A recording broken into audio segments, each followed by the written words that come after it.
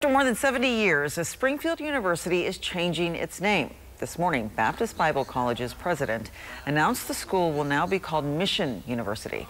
He says the change has been in the works for many years. University leaders enlisted the help of consultants and focus groups as they considered a variety of possible names. The president says he hopes the new name leads more prospective students to consider the school.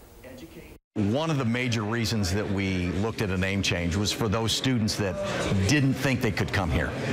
They probably thought we were kind of closed off to just a certain group. And that is kind of maybe in the years past what we were like. But today our doors are open. We welcome students, but we also, want them to understand who we are.